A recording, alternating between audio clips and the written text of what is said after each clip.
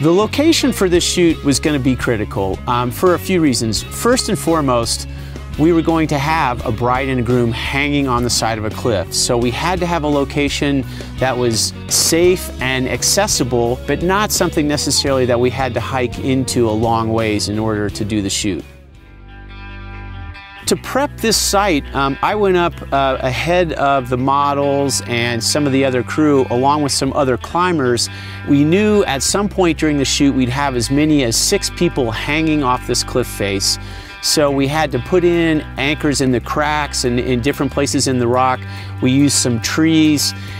In the end, we wound up having 6 ropes that would go over the face, so at any one point, someone on the crew, whether it was me as photographer or a video person or the bride and groom, could rappel or be lowered down the cliff so that we had this working sight, but it was all on a vertical face.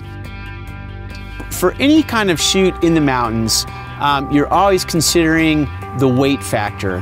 The ELB 400s were the perfect choice for this shoot. They're lightweight, barely over 4 pounds, they're very portable, and they have tons of power. In my mind, there's 3 things about these packs that really make them just a great option for so many photographers: portability, power, and performance. The lithium batteries on these packs are incredible. It just continues to pop flash after flash after flash. You can get hundreds of full power pops, which we actually needed on this shoot when we were dealing with the midday sun, but the battery performance on these packs are great, and the batteries are also very lightweight, so it's easy to throw a couple extra ones in the pack so you can always have a second battery if you need it. The Elinchrom Skyport is a critical piece of equipment for me shooting adventure sports.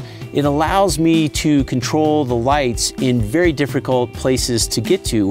We may have a light hanging on the side of a cliff that no one is near, so being able to adjust the output right at the camera is a huge benefit for me and the photography I do.